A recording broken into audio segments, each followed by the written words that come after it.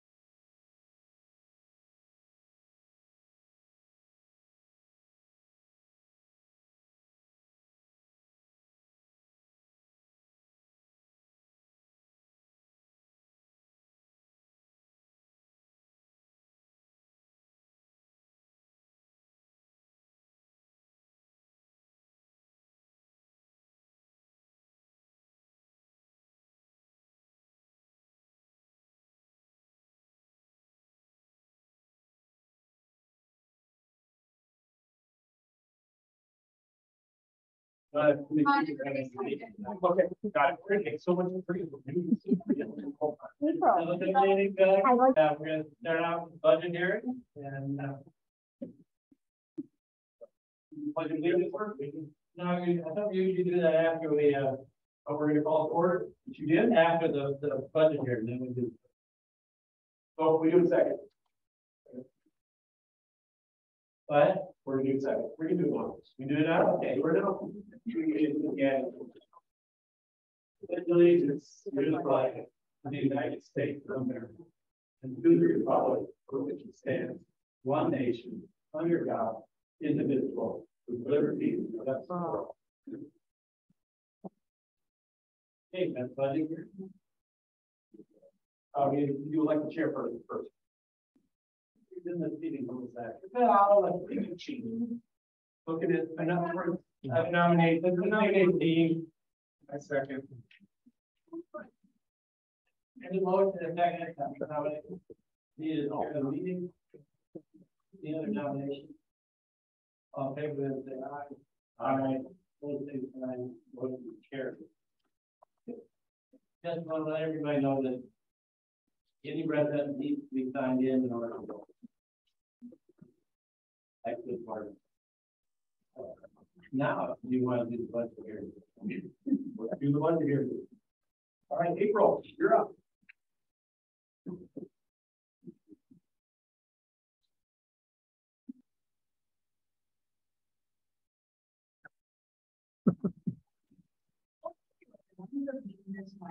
Welcome to the budget hearing. We're going to be discussing the 2022-23 fiscal year budget. And I'm doing something a little bit different tonight. I want to kind of talk about schools and how they're funded, because that's how I get the revenue, and then we decide where the revenue goes. But I have a finite amount, so I just want to make sure we all kind of have an understanding of where that comes from. So our agenda tonight looks long, but a lot of these are intertwined. So I promise it probably won't hopefully feel as long as it looks. But we're mostly going to talk about our budget goals, the budget itself, how we get the revenue that we receive, and then at the end we'll talk about projects and the activities. So the goals of the budget, when we develop the budget, we really try to keep Merton's mission, vision, and values at the forefront. That's kind of how we try to make all of our decisions at Merton, and I really try to stay true to that with the budget, because one of our main values is allocating resources to the teachers and the students so that they can do the best possible job. So we need to be able to allocate our financial resources in a way that makes sense for them so that they can be successful. We also need clean and safe facilities.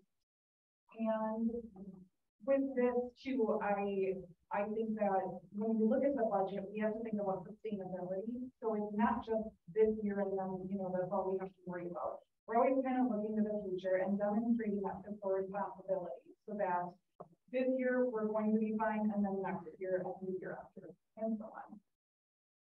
So a little bit about how we develop the budget. The budget process starts like last Christmas. So we kind of start putting together the big rocks, the things that we know, that our health insurance go up, that our transportation go up, what our salaries and benefits increase is going to be. those kinds of things. So we try to fill that in the best we can. And then May, I give you the preliminary budget presentation. And in May, there's still a lot of things that are uncertain. Even tonight, there's still a lot of things that are uncertain. I won't get any of my final information until October. So I'll come back in a month and we'll talk about the finality, how the numbers came out then. But this is a pretty clear picture of what we're going to be up against. So right now we're in September, we're at the annual meeting, and then Friday we'll be doing the third Friday enrollment count. So that number, when we talk about the students in the building, is going to be hugely important to the revenue summit. So we'll talk about that on the next slide. And then in October, next month, I get the final equalized property value from the state, and then I also get our final general aid number. So once I have both of those things, then I can present, and the board will be asked to certify the tax levy once we have everything. Okay. School funding. Schools are under a revenue limit. Revenue limits have been in place since 1993. And basically what that means is there's a finite amount of money that schools can raise through property taxes and state aid.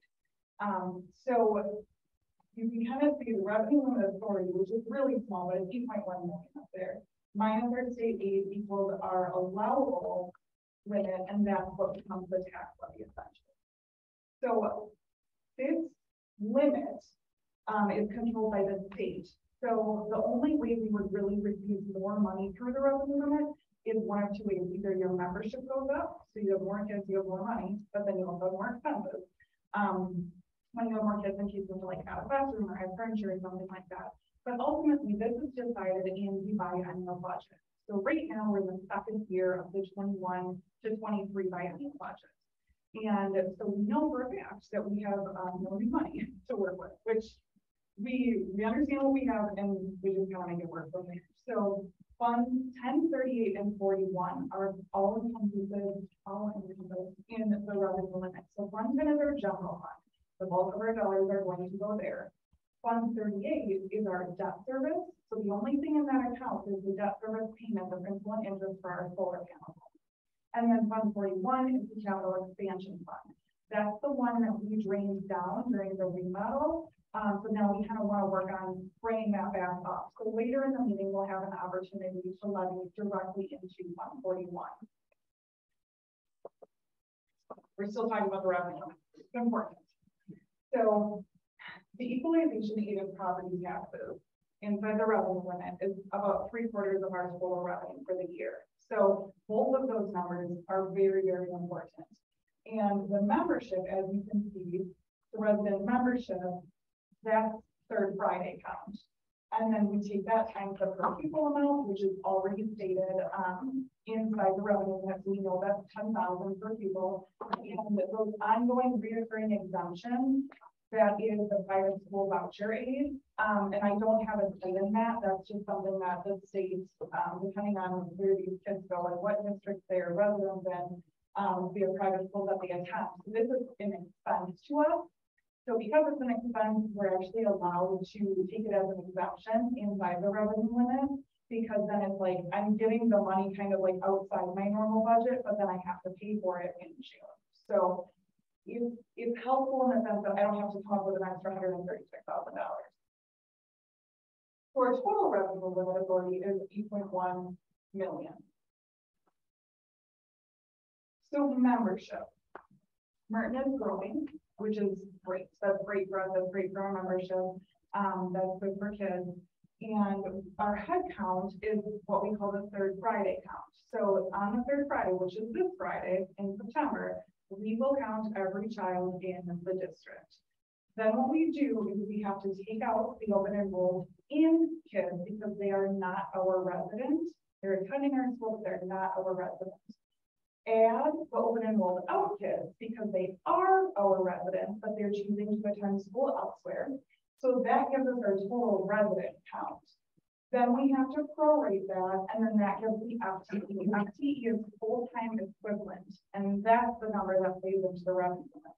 So the proration that's listed up there, only for Merton at least, it only applies to 4K because those kids are here for an entire day, so we can't count them as one full-time equivalent because they're not.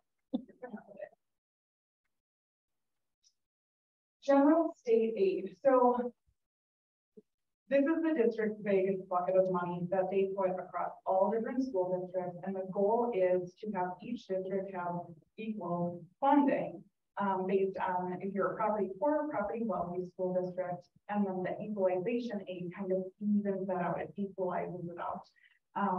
So typically these have an inverse relationship because if one goes up, the other has to go down because the revenue limit, remember, is capped. It can't raise anything above and beyond that. So it's kind of interesting because you can see here that our aid has been going up, which is extremely interesting because our property value has also been going up.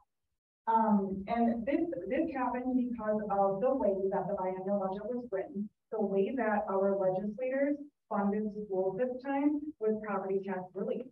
So in order to get property tax relief, you have to have more state aid because again, inverse relationship. Speaking of property value, Merton had a 16.2% increase over our 4 municipalities over last year's value, which is crazy. Normally you would see like 2%, 3%.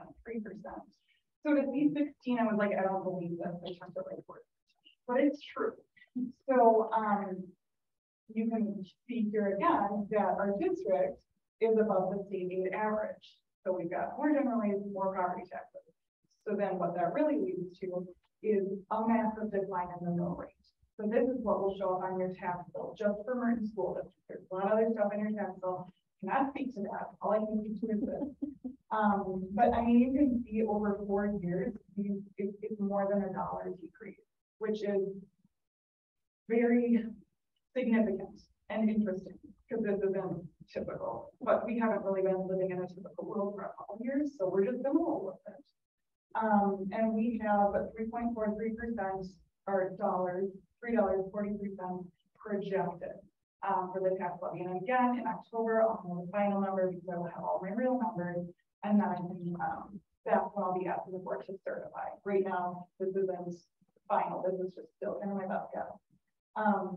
But what this means is we're taking all of that property value and you're basically expanding the denominator. So you're taking the property in the district and dividing it over way more value. So that's how we end up with that lower mill rate. What happens to this in the future, I cannot say. It will all depend on what ends up for the 23 to 25 biennial budget. And we're a little ways away, so I won't talk about that tonight. So now that we know where all of our money comes from, here's a pie chart. Tax levy and equalization aid is about 77%, as we know. If you add in the open enrollment, because remember from the membership slide, I said that you had to take out the open enrolled in kids. We do get revenue for those kids because we're the ones educating them. So that 10%, 10.5% for open enrollment, that comes to me in June. In June, I get a big statement with our final aid payment, our open enrollment, income, or revenue, and also what we owe for the open enrollment out to kids, the ones that are our residents that decided to attend elsewhere. So between the tax levy, the equalization, and an open enrollment, that's like most of our money right there. The federal revenue that you're seeing is going to be the ESSER and title grant. And then the state revenue is things like transportation aid, other categorical aid, common school funds, things like that. And then this is where it goes. So salaries and benefits we know is our biggest expense. That's normal for a school district or a service industry, want to invest in our staff. If you add in most of the Fund 27 transfer, because what the Fund 27 transfer is money that is required to move from the general fund to cover costs and special ed. The bulk of this is salaries and benefits.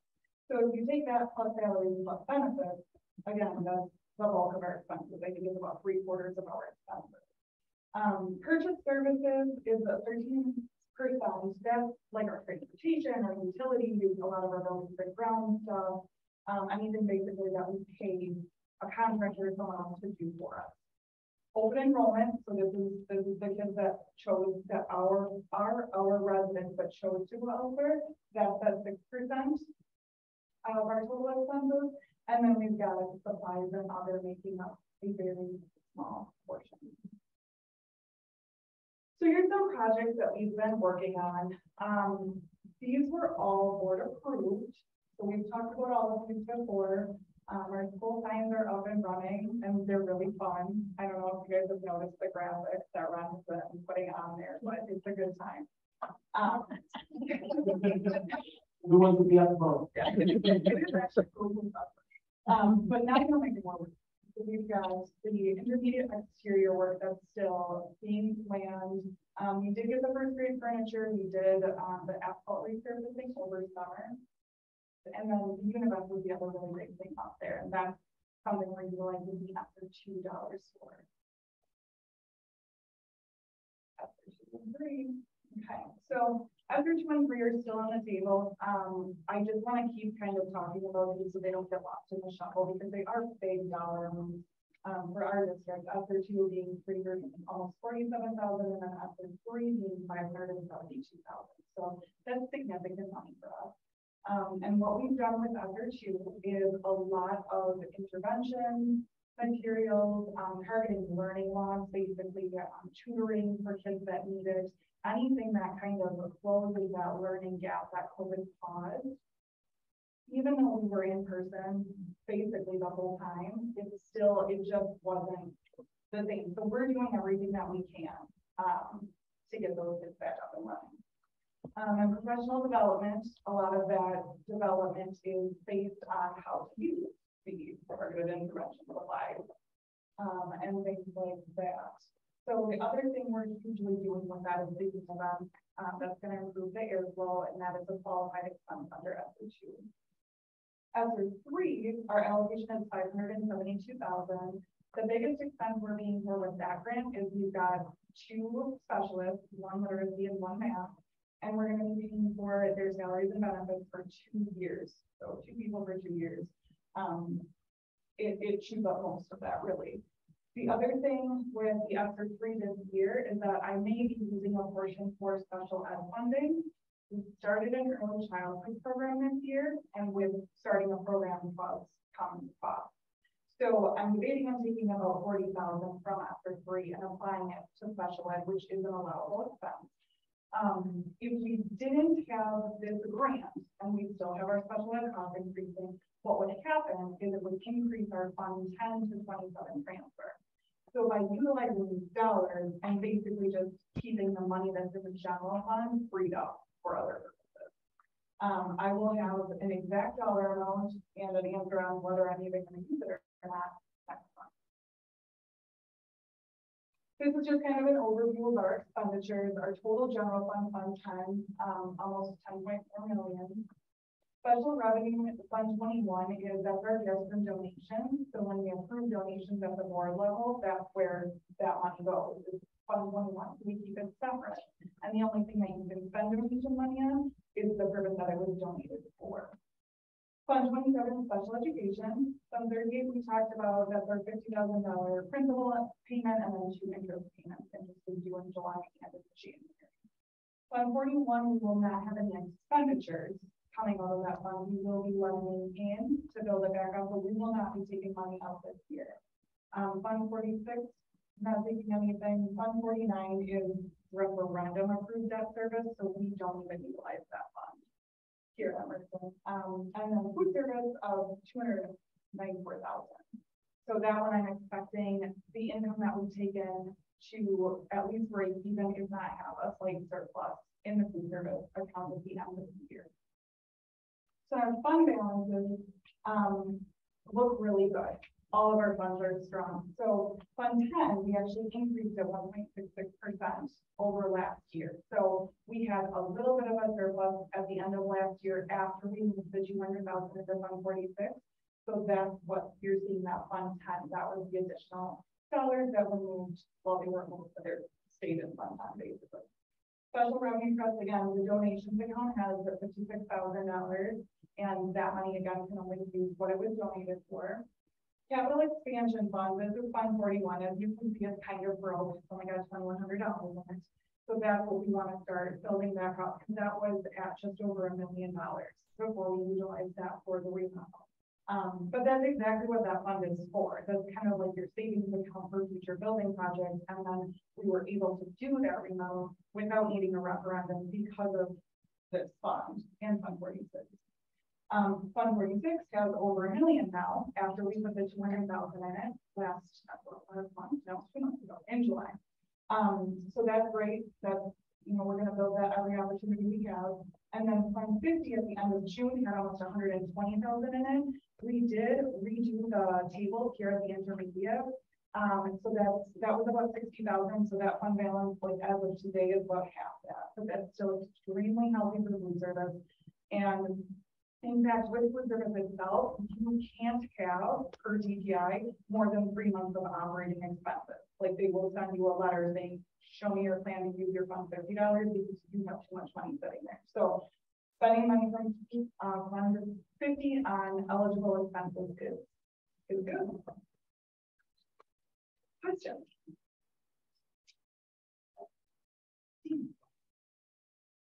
The values of our property, that goes from January 1st of 22.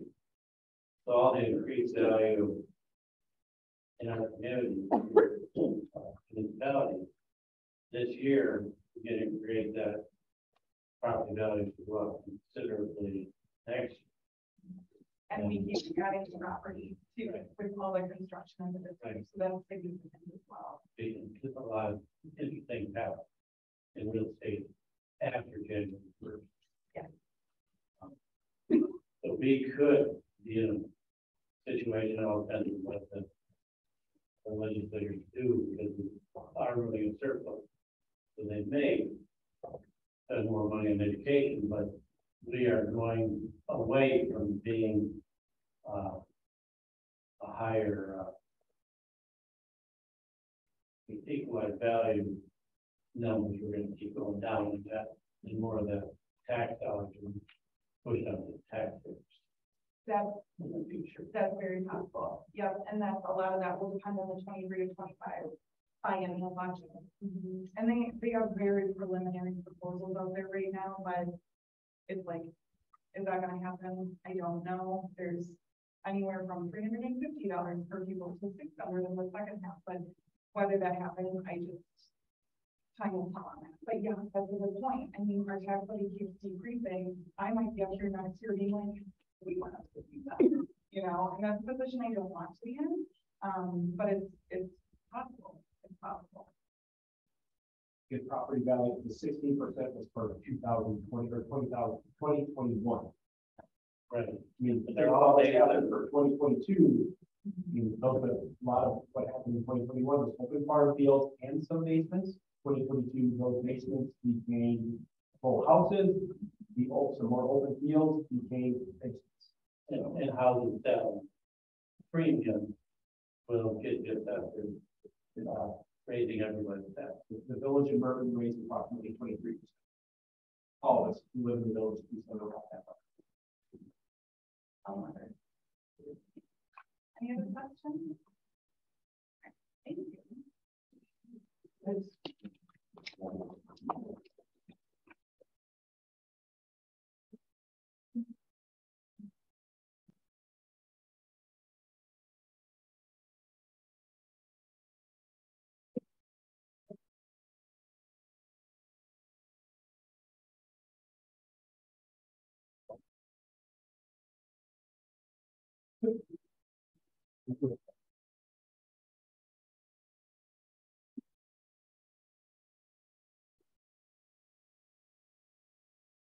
Okay, we are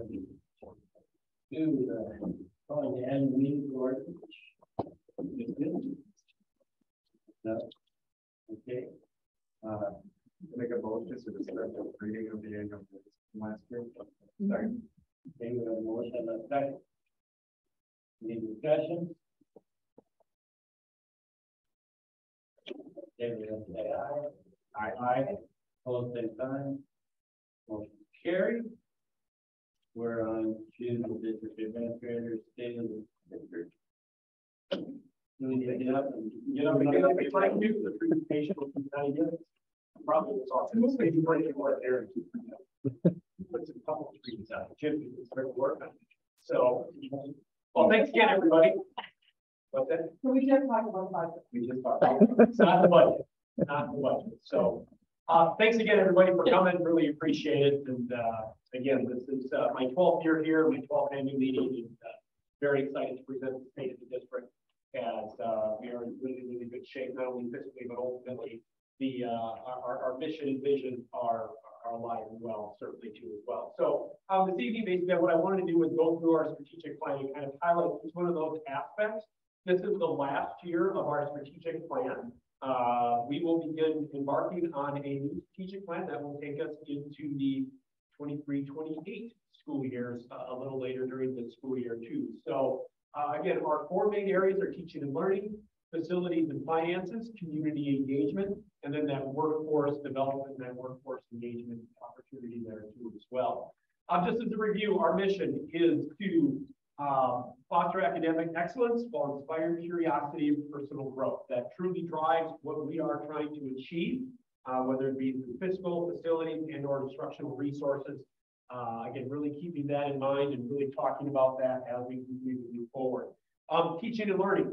Again, obviously the focal point about what we're here for. Again, we want to educate the whole child, not just the academic side. And as we've talked about, again, we've had a wonderful conversations. Maria's brought a ton of expertise and leadership into the curriculum and instruction role to really enhance what it is that we are doing and really focusing on a lot of the things that we want to do in the future. So this upcoming year, we have the mathematics adoption. We've got literacy in 6 through 8. The reason why we're only doing 6 through 8 literacy is our K-5 folks teach a lot of things, and mathematics is a really huge adoption. So we're going to do math this year, and we pushed off that the reading aspect to the K-5 folks until the following year, but we're looking at too as part of our DPI curriculum work too as well. We're going to be implementing some new academic and career planning standards. We kind of adopted those, and we're going to be doing some shifting, but again, we'll have some new opportunities as well. And then ultimately, we did push out last year. We did do a lot of focus around the new literacy standards that were released by DPI. So again, we have not forgotten about that. We are implementing that this year, but we're not taking a look at a full curriculum review from a K-5 lens, just a 6-8 lens, because our 6-8 literacy folks, that's what they teach. So that is their passion and things like that. Before our meeting, we have the social studies curriculum that Maria talked about. And one of the things that you're going to find in all of our curriculums as we start to move forward here is that increased level of transparency. Again, we want to make sure that our families know what we're talking about and that we're very, very transparent. That was not, it wasn't as transparent as it is now and as we're moving forward. Our social studies curriculum is all online. We're going to be moving and really starting to communicate all of our SELs. So as soon as things come up and that we're able to push those out online, like our mathematics textbook, that's a text. Again, then we have to kind of balance that copyright thing. But again, one of the key components that we really want to make sure that we do is that transparency level for all of our families as well as our staff too as well. So this year we're implementing new Spanish curriculum as well. One of the things that we've been really focusing in on too is that we really collaborated with our staff is iReady, which is the universal screener. Again, that kind of launches us into that MLSS or multi-level system of support for all learners, academic, behavioral. We've got some new matrices and a lot of new processes that we kind of took a look at. We had a team of educators from both buildings that really put forward some great documents as we take a look at meeting the needs of all learners. What do we do? They know it. What do we do if they don't know it? How do we support all learners moving through our system? And then finally, looking at our data. Okay, so the student achievement team spent significant time reviewing and putting together a data dashboard. And those dashboards, again, it's all on our website to be able to kind of monitor that academic component as well as some of the other areas that we really fought for to really be, these are things that we want to highlight and want to continue to track and be very public about how we are doing academically in a lot of the different areas too as well. So again, that's information that's all on our website. But again, we'll be tracking milestones as we go throughout the year and filling in that as we go there. Facility finances. Thank you to April, who just presented the state of our finances. Again, very, very strong. You see our fund balances right there. Again, very healthy. And as pointed out, we did just have about a $1.8 million remodel, pulled about $1 million out of reserve, 1.8 approximately. So again, there is a plan for us to continue to really bolster that back up, because as we take a look at future facility needs, whether it be through growing enrollment and or some of our life-safe things that have been highlighted that we need to bring up to par. Those are big ticket items, but again, we want to be able to handle those through our operating and or some of our rainy day funds, 41, 46. So a little bit later in the budget, we'll have an opportunity to levy into that fund 41, and as projected, we do not anticipate spending any of those dollars on facility usage as well. Community engagement. Again, what we try to do is, again, we want to involve as many people as possible, or if they're not able to, you know, how can they get involved? But ultimately, it's that level of transparency we want to bring. Again, that's a whole different level too, of making sure people feel comfortable. You know, we just want to engage people, you know, whether it be through signage. Thank you very much. The PTO who went 50-50 on that, which was a huge thing, and they will be up. Our primary school one will be up and going hopefully very soon. But again, how do we continue to engage? Basically, because 75 to 80% of our folks who are taxpayers do not have children that directly attend our school district. So again, how do we continue to engage them, and whether that's through media, whether it's through social media and or print media, how do we continue to really try to get them to understand what is happening? And as you've seen, we do have a tremendous amount of growth. So we are trying to put together some plans about how do we, you know, what kind of formal plan can we bring together, because this year I think we have about 60 families that are brand new to our district. So how do we continue to welcome them and get them the information that they need, and or direct them to where it is that we continue to do that. Finally, workforce engagement. Again, probably, you know, the heartbeat of our organization is our staff, certainly. And how do we continue to give them the skills, the resources, the development, the compensation, the benefits to really make this a great, great organization where people really want to be here. The pieces, we are going to be embarking in some culture and climate surveys, some workforce engagement surveys to help us transition into our new strategic plan.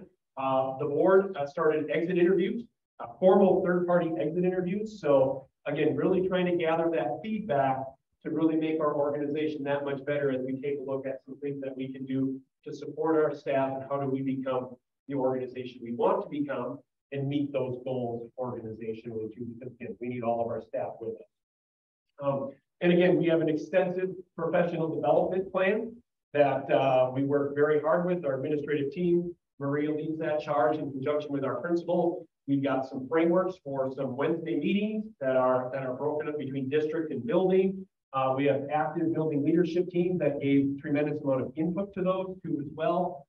Again, it's that workforce engagement. How do we get them involved to do the adaptive work that really makes a difference in their lives, and ultimately our kids as well too. So again, we need to continue to get those guys developed and trained, and we want them on board with us too as well.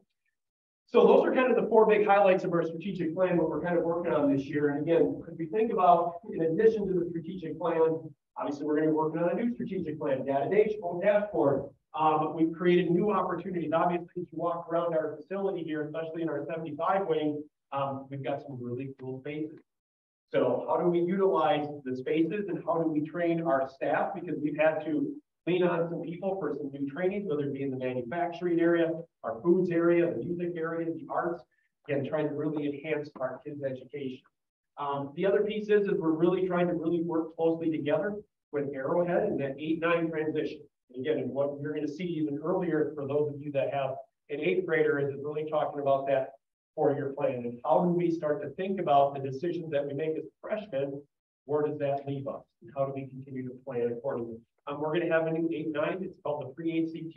Pre-ACT again? Yeah, pre-ACT that all of our 8th graders will take.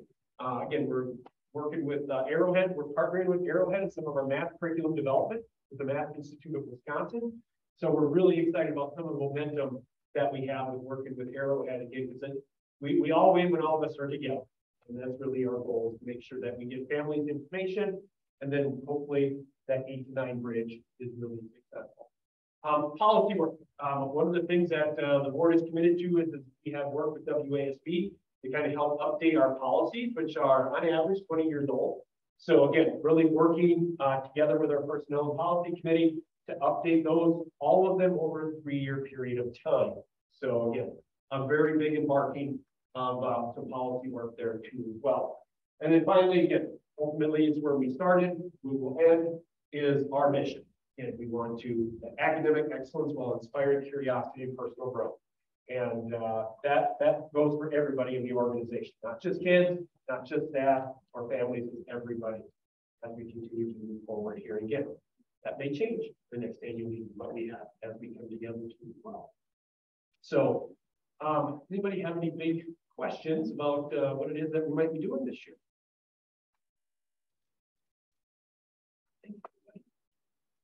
All right, we can continue on.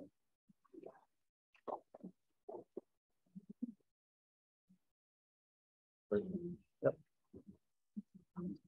Yep. I heard.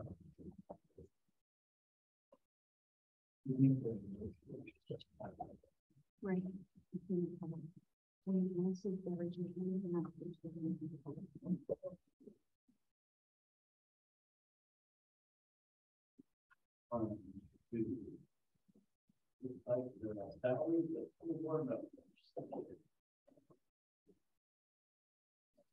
As this national meeting, you know, I'm in the car.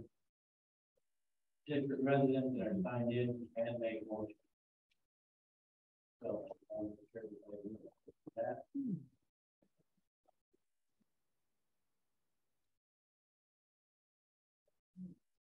Well, I'll make a motion to set the salary for school board members to be $1,000 annually. I do that. I am waiting. I'm gonna get a second. Before I question.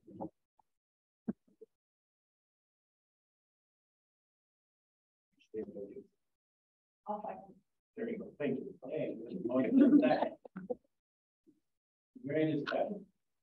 I think it's very sweet of you to try and do that, but I think we all should volunteer. I appreciate that too. And I know how much work you guys do and every year it's good things. Usually every year we go back to the 50 miles and that's very fun. Can I ask the question, why is it at 8:15? We did get a raise from town. We were at 500 for a long time. And they raised it up to 50. We may have raised it step, but I don't think. Yeah, sure. It's been $850 for the last 12 years that I've been here. I didn't know this. Yeah.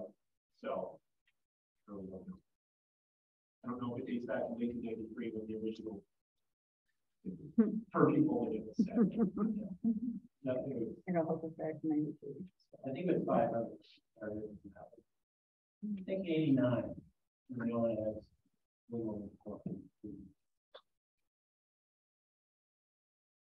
Okay, we got a motion and second. any further discussion? Would you amend that? Would you entertain that? I will entertain motion back to $850. I'll amend my motion to go back to $850. Amended second. Oh, yeah, another second? Going back to $850. Sure, if that's the will of the board, I'll back. Any further discussion? All in favor then say aye. Aye.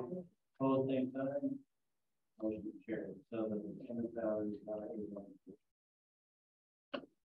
okay, the adoption of tax.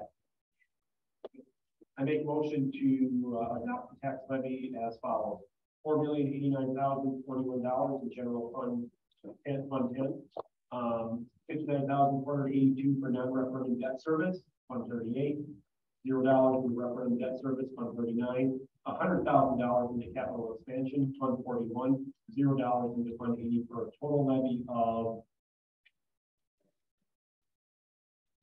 $4,243,523. An increase of $50,000 in fund 41. Second.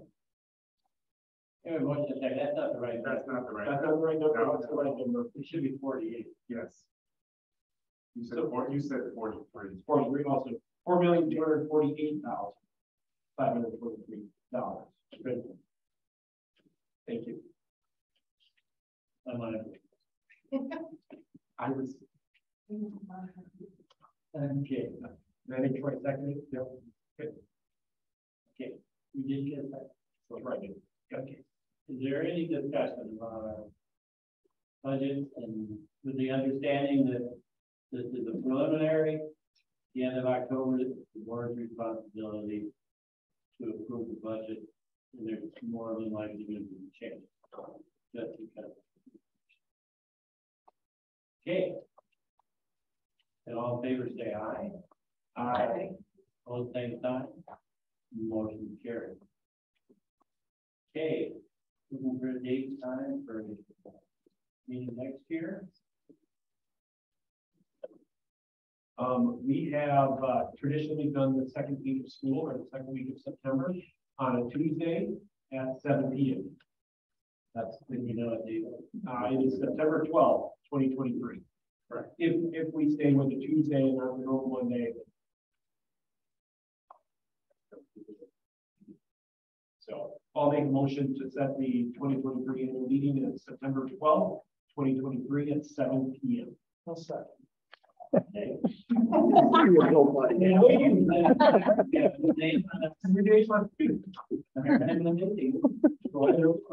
with that? I think you can.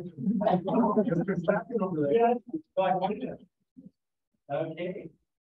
Any discussion? All in favor, then say aye. Aye. Motion carried. Okay, we need to approve the annual meeting minutes, and it would be our clerk that would be those.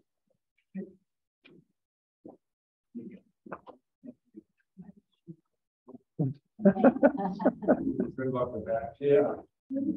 All right, the annual meeting, the budget hearing was called to order by Dean at 7:02 p.m. Motion by Troy, seconded by Andrew to elect Dean as chairperson. Motion carried 4-0. Dean called the budget hearing to order. Oh, go Nicole.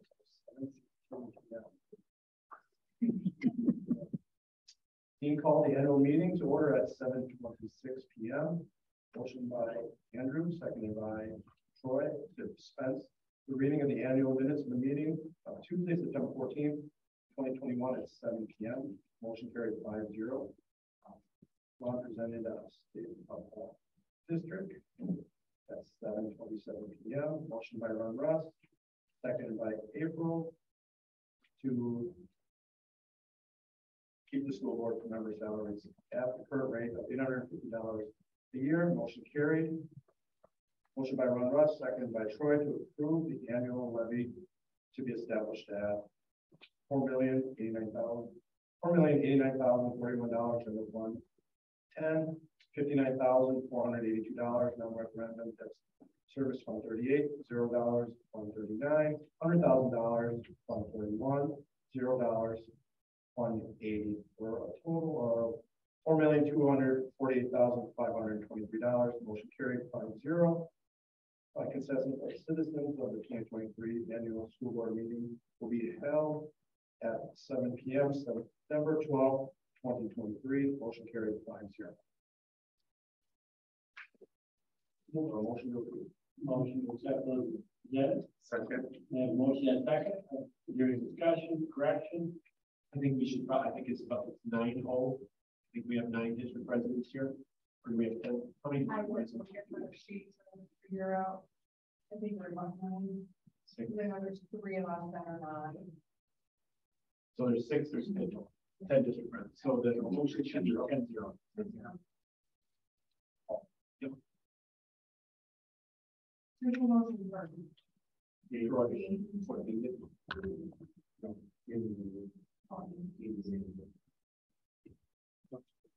So, there's more discussion on favor of the approving the annual meeting minutes. Say aye. Aye.